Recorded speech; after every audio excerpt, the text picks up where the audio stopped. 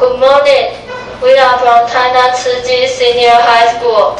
Our team is Power of Love. My name is Jessica. I'm Eddie. I'm Iris. Today our topic is Islamic religion.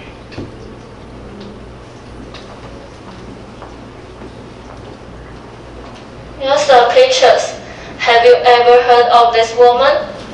She is an iconic girl who fights for women's rights. Although her childhood was full of adventures and dangers, she didn't start striving for women's rights for education. Her name is Malala Yousafzai.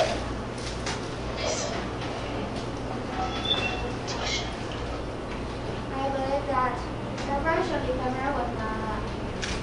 I've never heard a slogan that one child, one teacher, one book, one pen can change the world. As you can see in this table, these are all her birthdays, or you can say it's a house story of her. She started to struggle for rights in 2008, stood on the stage and asked, how can a Taliban be the most basic right for education? Because of her rare speech, she was attacked by the Taliban and got seriously injured, which almost took away her life. Fortunately, she went back to the stage and practicing her actions to let everyone know how important education is. Let's talk about her reason. Islam women have to wear hijabs.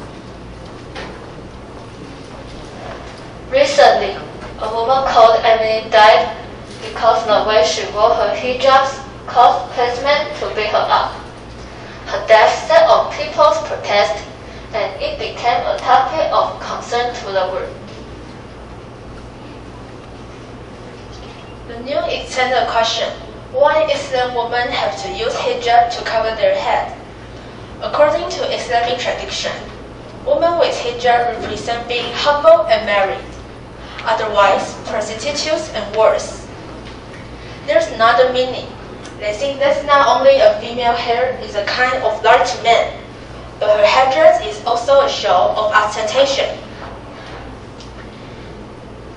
But wearing hijab is a tradition, their habits. But many countries cannot stand this, which has caused a lot of controversy. In India, schools issued an injunction to prevent people from wearing hijab. Muslim students and Indians throw stones to each other and argue. The police even released tearjerkers. They keep happening, and the government had announced the closures of the campus for a while. Students said their teacher may get out just because they were wearing hijabs. They sat in the stairwells outside the classroom in silent protest. They saw that wearing hijab is their belief and also a right that the government needs to ensure.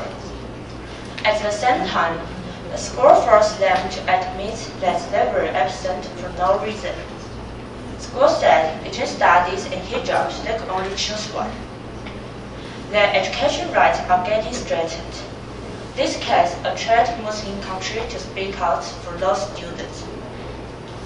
Indian leaders said India didn't mind stop the marginalization of Muslim women, Malala said. Education to hijabs. They all had many phenomena that are very unfair to women. Let's stand out and strive for rights like Brad Malala, like a protector to help someone who's hurt.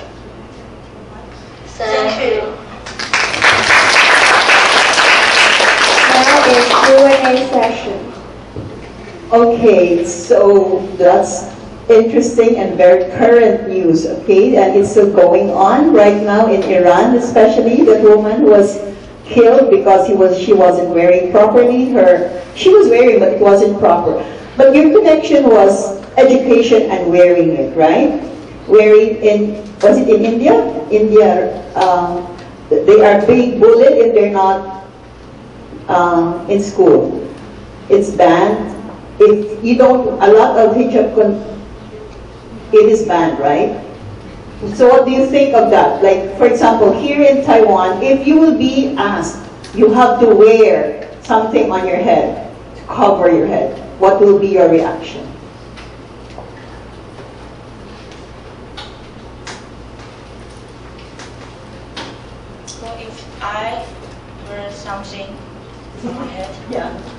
it's part, maybe, let's say it's your part of your school uniform and it's very, very hot.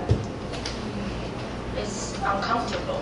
Yeah, so are you going to wear it? Or you will be marked absent if you will not be wearing it? Because you said it's equal to education. I will not be wearing it. You will not wear it? No. But you will be absent in class? Yes. Okay, it's very, very controversial and it's very, very current. So I think we have to really study more about that. And for those women, we really have to give our support, you know, because this is our right. We have the right to study. That is the basic fundamental right. We have to be educated, whether wearing a hijab or not, right? So I'm glad that you have chosen this topic. Well done, girls. Thank you.